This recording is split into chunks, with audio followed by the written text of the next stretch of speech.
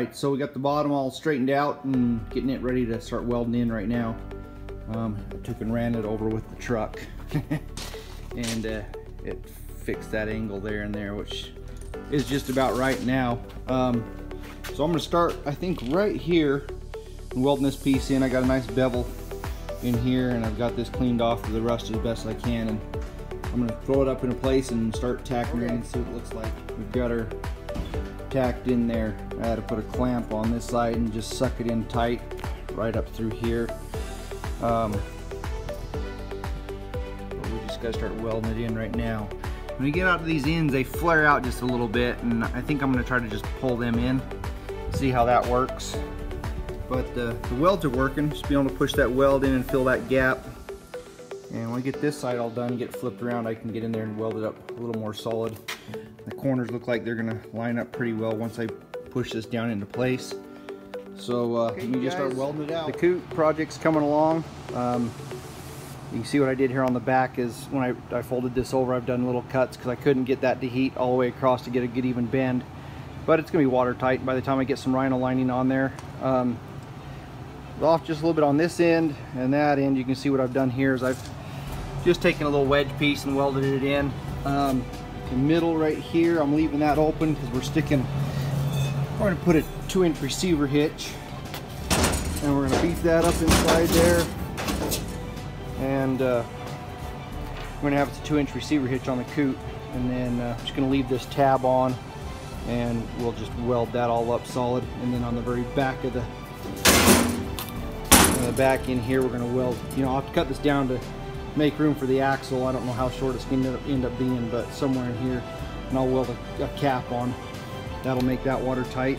I'm going to set up and mark out the holes right here using this guy as my template, and I'm going to start drilling these holes out in here. Oops, sorry, off camera. Drilling these holes out in here and then cutting this out and get the other side cut out, and then I can throw the axle in, see how much room I've got for the 2-inch receiver hitch. But this side's almost about done. I was wondering how I was going to get this to fit. COOTs are real flimsy through here. You can see that flimsiness. So I've got a gap. So what I'm going to do is I'm going to cut a 2x4, the width from here to here, and go underneath of it and then wedge it in, just kind of twist it on an angle, and that should force the edges out to my plate, and I can weld those in solid. The rear's about done, getting really close.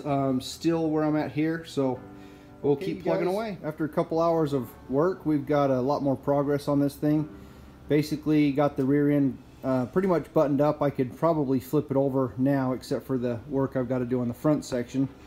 Got the whole back end welded in down tight, and ended up having to do little cuts along here and heating them up and then bending them over. And got the receiver hitch. It's just sitting in place there. I don't know where to set that yet, but we've got this side.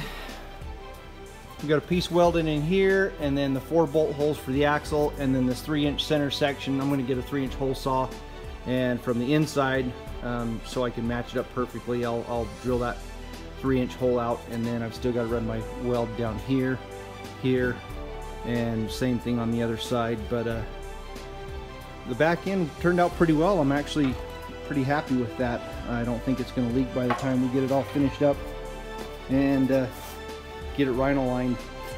This side I still have to add the little piece here and finish welding out along the bottom. But that's probably going to do it for this week's video.